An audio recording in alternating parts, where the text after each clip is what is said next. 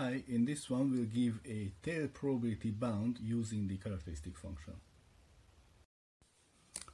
Lemma 3. There exists a positive k such that for every positive a and every f distribution function we have the following bound. The probability that x is 1 over a, which you can write this way, is bounded from above by k over a, the integral from 0 to a of 1 minus the real part of the characteristic function integrated. That's the lemma. Okay, let's prove this. Let's start writing essentially the right hand side. So let's start writing 1 over a, integrate from 0 to a, 1 minus real part phi dt. It's the right hand side except for the number k. So what is that? Now, what is phi of t? Phi of t is the integral from minus infinity to infinity e to the itx dfx. That's one way of writing it. If I take the real part of it,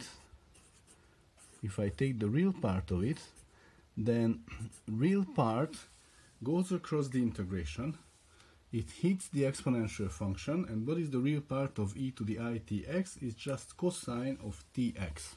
So I'm going to put here the integral, the same integral as down here, of the real part of e to the itx, which is cosine of tx dfx.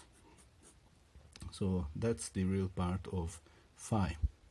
Okay, all of that is integrated with respect to t.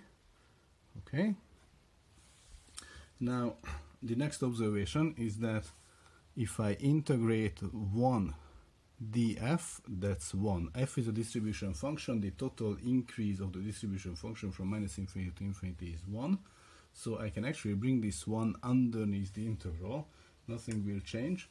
So I'm going to do that from 0 to a, integrate from minus infinity to infinity, and then 1 minus cosine of tx dfx. Again, that's because when I integrate 1 with respect to f, that just gives me this one here outside the integration. So it doesn't matter if I bring it in or out. Now comes the mathematician reflex. I see two integrals. I immediately want to swap them. Can I do that? Well, 1 minus cosine is bounded in mod by 2, no matter what t and x do. They are real numbers. So this is bounded by 2. If I integrate 2 df, that's 2. If I integrate 2 from 0 to a dt, that's finite. So Fubini allows me to exchange the order of the two integrations. So let's do that. I'm going to integrate from minus infinity to infinity with respect to f outside. I'm going to bring this constant 1 over a in here, and I'm going to do the integral from 0 to a of 1 minus cosine of tx, and this one is integrated with respect to t, which is nice because I know how to integrate that. The inner bits of it is going to give me two contributions. There is going to be an a when I integrate 1 from 0 to a, and that will cancel out this other a in front, so that I write as 1. And then with a minus sign, there's going to be the integral of cosine of tx with respect to t. What is the integral of cosine with respect to t? It's sine of tx, but because of the inner factor x, I have to divide with that. And I also have the 1 over a in front, which I'm going to put here. Take this at a, subtract at 0. All of this integrated against f in x. Okay, so this 1 over a comes here, the x comes out from the inner bits of the cosine function. It's treated as a constant with respect to the t integration, and that just gives me the integral from minus infinity to infinity of 1 minus sine of ta. This is an xa or ax, xa, because this is t equals to 0 and t equals to a. So that's an ax or xa over ax, okay, integrated against df.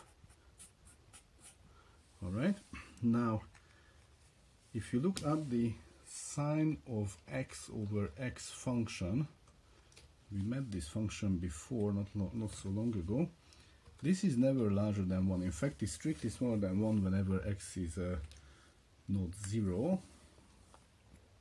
So the function itself looks like, this function itself looks something like this. Its limit doesn't exist at 0, but it has a nice limit. It looks something like that. It's bounded away from 1 anywhere outside x equals to 0. So if I want to plot the function sine of x over x, this is how it looks like. Which means that 1 minus sine of x over x, or 1 minus sine of ax over ax, is never negative. So actually, if I lose part of this interval, then I'm just going to decrease its value. So if I only integrate this on this set ax mod larger than or equal to 1, integrate the same thing, 1 minus sine of ax over ax,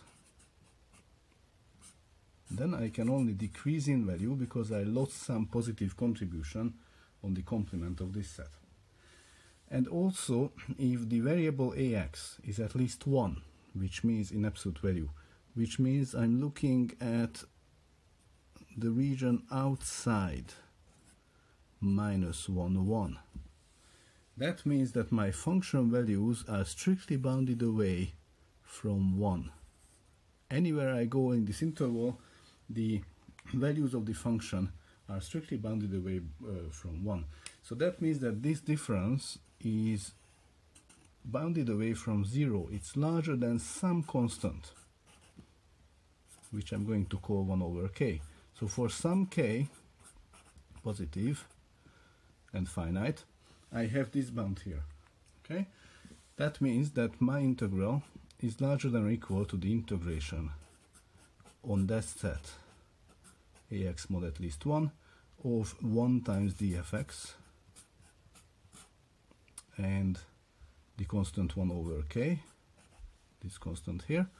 And now if you compare the two sides of this inequality, so what I started with was 1 over a 1 minus real part integrated.